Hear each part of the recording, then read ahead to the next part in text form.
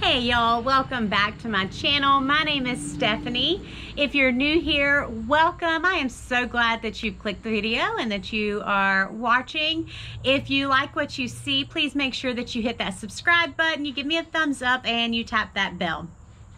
Today's video is not normally what I post. It's not necessarily homeschool based, which is what my channel is normally about. This is a video that I was tagged to do. It is a small YouTuber tag.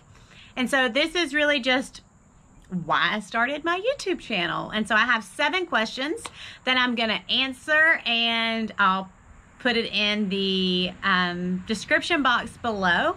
And I'm gonna tag a few YouTubers as well that I'm gonna see if they wanna chime in and do this with me.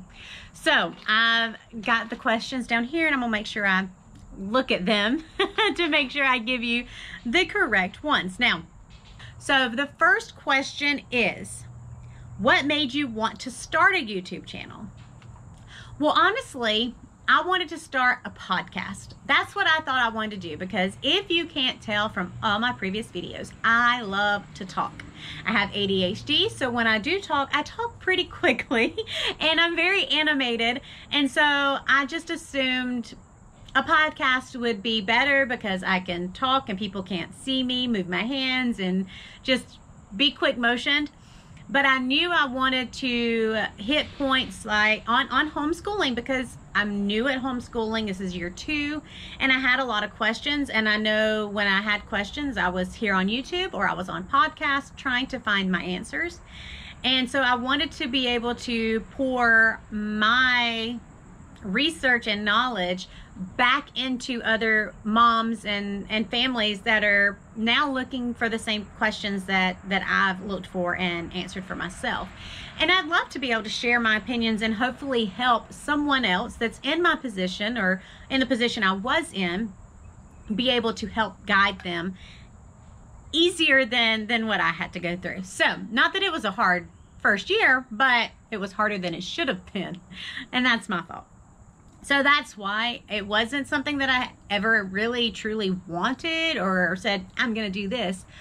But I do really enjoy it now. And I'm glad that I started it. All right, so number 2. What is the video you are most proud of? So the video that I'm actually most proud of is one of my videos, let's see, is posted about a month ago. It's our plan for the 2021-2022 year, the verse and the word of the year, and my teaching style. And that one doesn't have a ton of views. It's literally only got 25. But I felt so good and so led about my verse of the year and about our word of the year. And I know it's where God led me. And because of that, I am very proud of that video. So of course, since we're talking about it, if you haven't watched it, this is it. And I'm gonna link it below. Go watch it. Maybe you'll like it too. Let's see. Do you struggle with social media? Absolutely, I struggle with social media. I struggle with comparing myself to what other people have, hoping and wishing I could do the same thing. I struggle with being on it way too much. I catch myself constantly wanting and pulling myself more to my phone than things that need to be done in my home or with my children or with my husband. I find myself thinking, oh, I need to spend more time scrolling Instagram, when really I should be reading my Bible or praying or reading this book that I really want to read. So I definitely struggle with social media. I do have to take breaks every once in a while to reset and kind of fast a little bit to get off of an addiction, because that's what social media really can be. But yeah, there's that one. Number 5.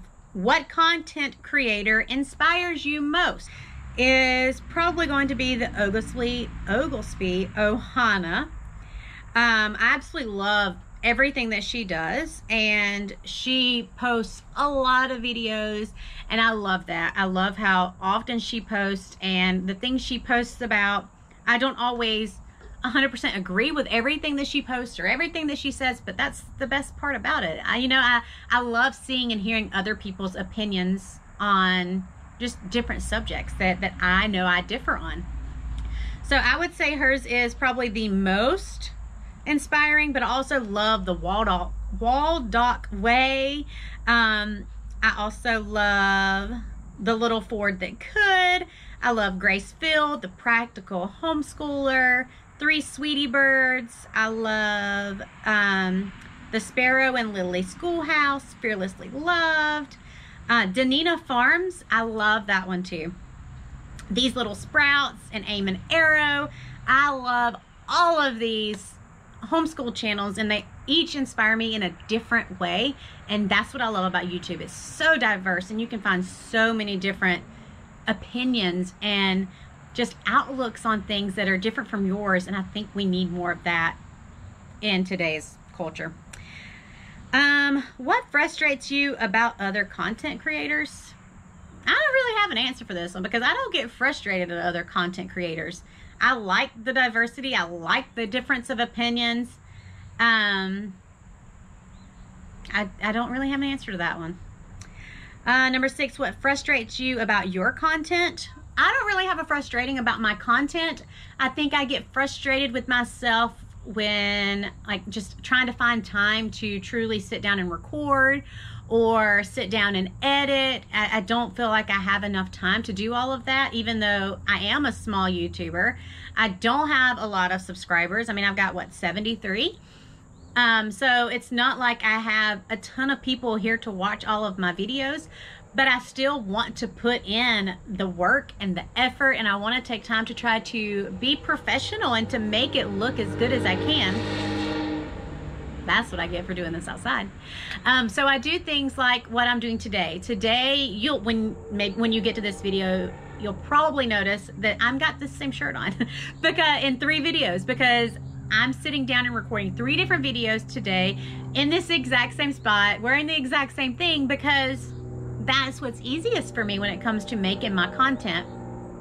And with me and how I have, my ADHD, my anxiety and stress with things, I do a lot better when I do a lot at once versus doing one, taking time editing, then doing another, taking time editing. So that's probably my biggest frustration.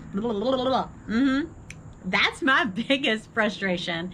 It's really with myself and how I have to mentally do everything all at one time in order for it to work right in my head. And last but not least, number 7, what motivates you to make content? I think I kind of answered that with number 1, and it really was to really try to reach other Christian stay-at-home moms who have the same questions, concerns, thoughts that I have or have had, and try to help guide them and hope to help at least one woman make this journey easier on them, and hope that maybe some of my research takes away from something else that she has to do. So that is really it.